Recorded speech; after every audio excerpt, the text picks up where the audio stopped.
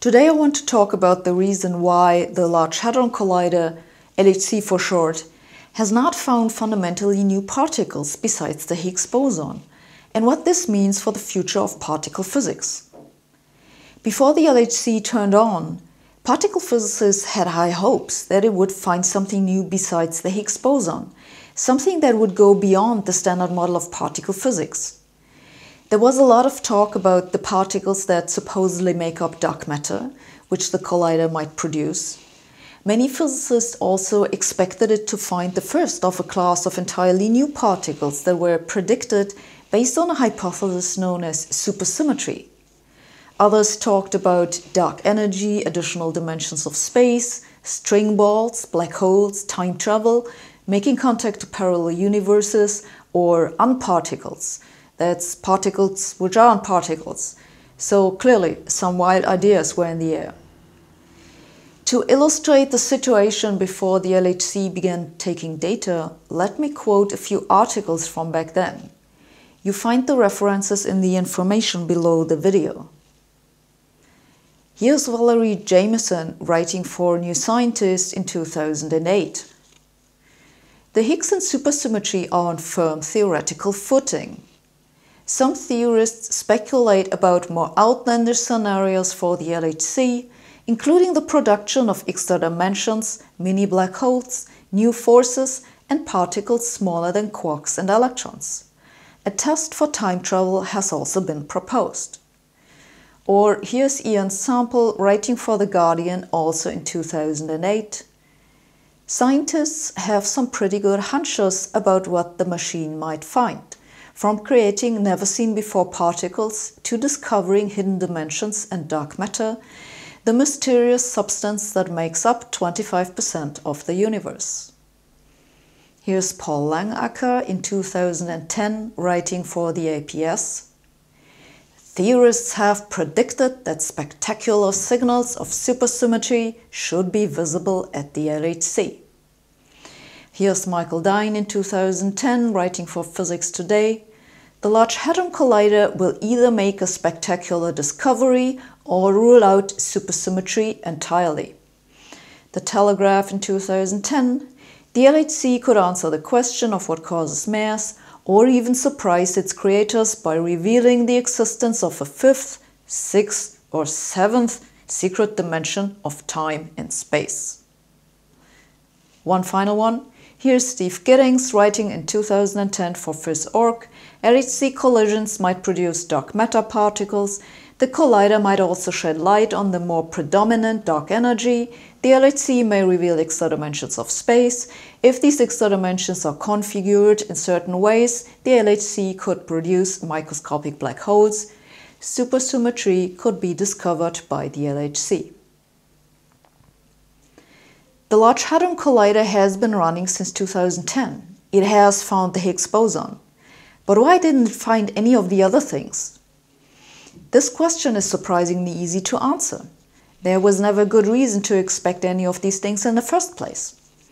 The more difficult question is, why did so many particle physicists think that those were reasonable expectations, and why has not a single one of them told us what they have learned from their failed predictions? To see what happened here, it is useful to look at the difference between the prediction of the Higgs boson and the other speculations. The standard model without the Higgs does not work properly. It becomes mathematically inconsistent at energies that the LHC is able to reach. Concretely, without the Higgs, it predicts probabilities larger than 1, which makes no sense.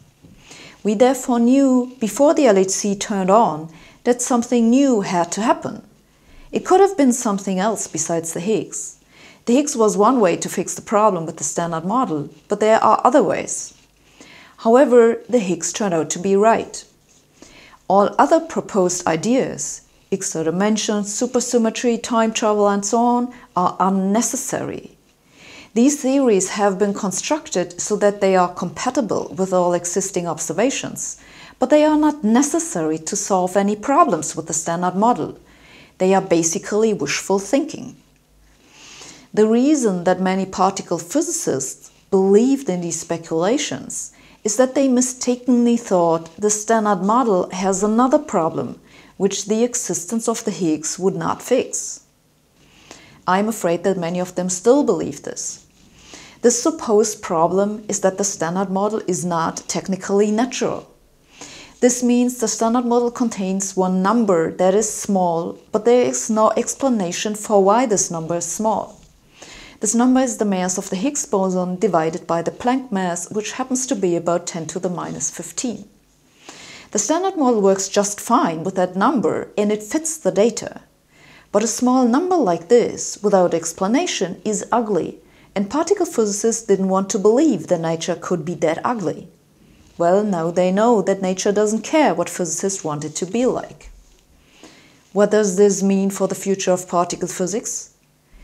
This argument from technical naturalness was the only reason that physicists had to think that the Standard Model is incomplete and something to complete it must appear at LHC energies. Now that it is clear this argument did not work, there is no reason why a next larger collider should see anything new. The Standard Model runs into mathematical trouble again at energies about 1 billion times higher than what a next larger collider could test. At the moment, therefore, we have no good reason to build a larger particle collider. But particle physics is not only collider physics. And so it seems likely to me that research will shift to other areas of physics. A shift that has been going on for about 2 decades and will probably become more pronounced now is the move to astrophysics, in particular the study of dark matter and dark energy, and also to some extent the early universe. The other shift that we are likely to see is a move away from high-energy particle physics and towards high-precision measurements at lower energies, or to tabletop experiments probing the quantum behavior of many particle systems where we still have a lot to learn. What could we learn from this? Subscribe to my channel and you will hear all about it.